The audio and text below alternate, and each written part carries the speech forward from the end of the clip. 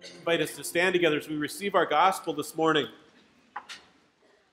We are in the Gospel of St. Matthew in the 21st verse, beginning at in the 21st chapter, beginning at the 33rd verse. It's on page 24 in the New Testament section of your Red Pew Bible.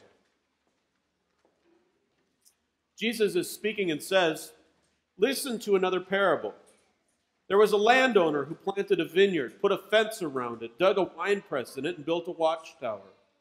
Then the landowner leased it to tenants and went to another country.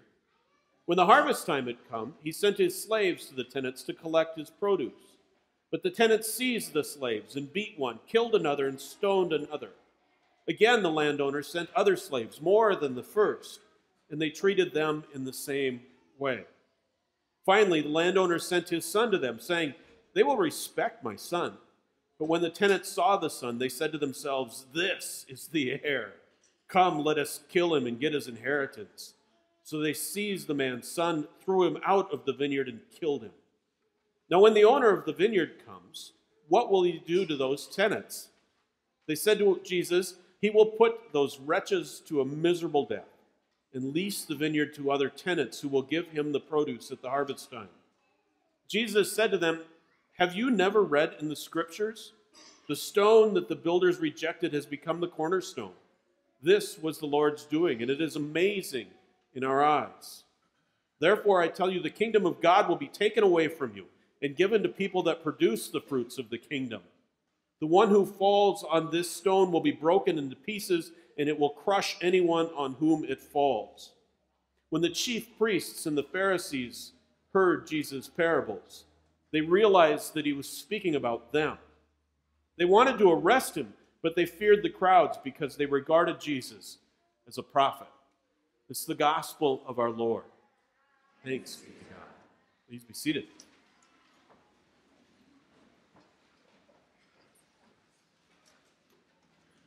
Brothers and sisters in Christ, grace and peace to you from God our Father and our Lord and Savior, Jesus the Christ. Amen. About a month or so ago, the ushers handed us a yellow postcard as we entered worship that looked something like this. And on this card it says, "This week I'm being called to serve the Lord by," and then a blank area for us to write our ways in which we are hoping to serve the Lord. It's a charge that you and I are given every time we leave a worship service, to go in peace to serve the Lord. On that day, one of the questions that I posed and asked was, why don't we spend some time ever checking in with one another when we come back to worship the next week? How did you do going in peace? How did you do with this whole serving the Lord thing?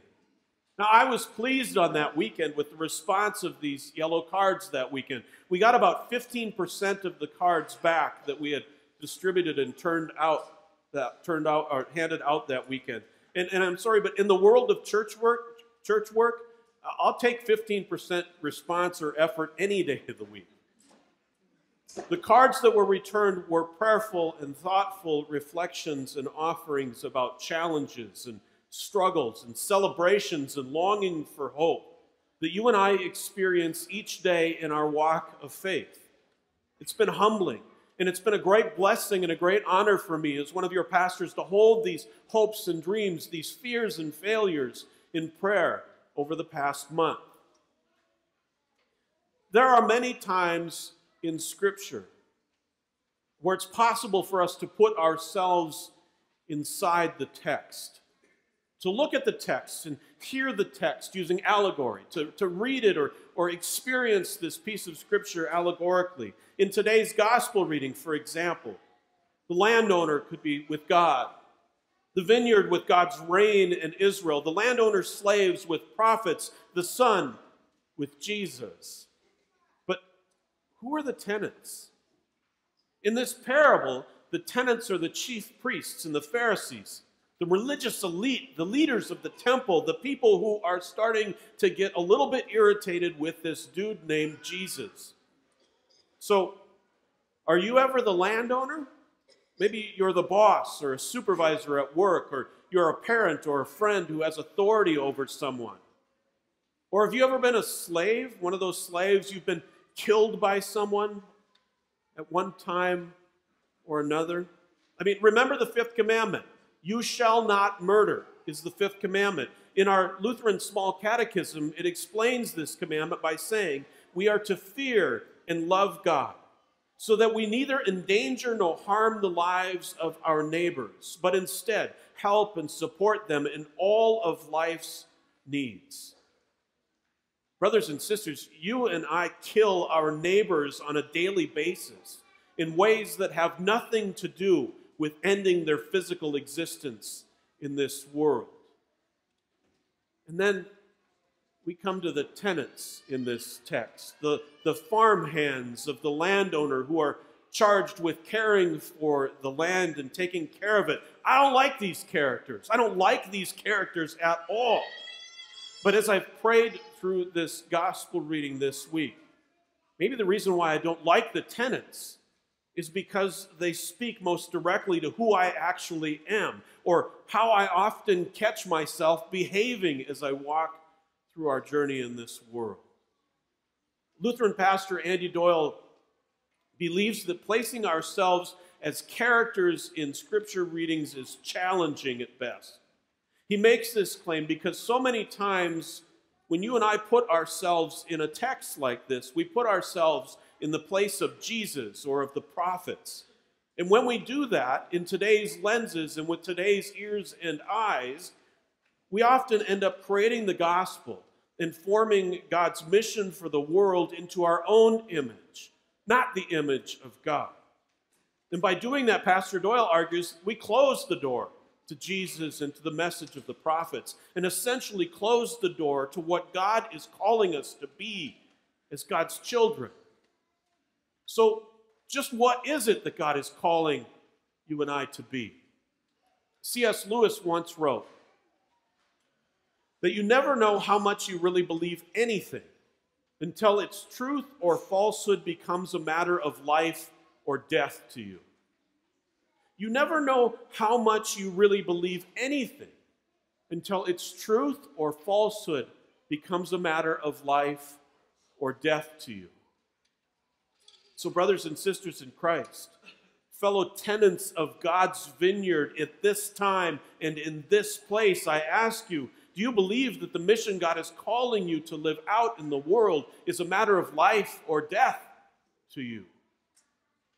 Another leader in the church today helps us frame this around the picture that might help us. She says that our call is to be fruitful while we are here, not to struggle for ownership or control. We don't run the show. We aren't in charge. All authority belongs to God. Every atom, every molecule of creation is God's. Your call and mine is to be fruitful while we are here. I ask you, is that a matter of life or death for you? Let me share a couple of ways that the Spirit has led me this week with this text to put a frame around it for us as we live out our faith together in this little corner of God's vineyard that we know as Western North Dakota, in this little place that we know and love simply as Good Shepherd Lutheran Church. It might mean that you and I can be fruitful by raising money for Camp of the Cross so that our Bible camp can build a long overdue fellowship center that will bless fellow brothers and sisters in Christ for generations to come. It might mean that you and I can be fruitful as we gather at the Shepherd's Table events that begin this week and will continue for the next couple of months. Through Bible study and prayer together, we will wrestle with big questions about God's call for our congregation. This coming week on Friday and Saturday, we'll ask the question, why, for God's sake, does Good Shepherd even exist? It might mean that you and I can be fruitful by supporting one another as we journey through each week, trying to go in peace, trying to serve the Lord, knowing full well that we're going to fail from time to time. And when we do fail, we'll be fruitful in picking each other up and encouraging each other to give it another try. You and I can be fruitful and succeed in going in peace and serving the Lord from time to time And in those times when we do in fact succeed, we need to celebrate together. We need to celebrate the goodness of God working through our hands. So, brothers and sisters in Christ, I look forward to seeing more of these yellow cards from you. I promise you that I will keep holding them in prayer. Because you and I have been given an opportunity. We've been given an opportunity and invited to discover the goodness of the work that God is doing through us. The goodness of the work that God is calling each one of us to live out every day of our lives. And let's not forget, let's never forget that the cornerstone of all of that in our life together in faith is the Savior of the world, Jesus the Christ. Thanks be to God. Amen.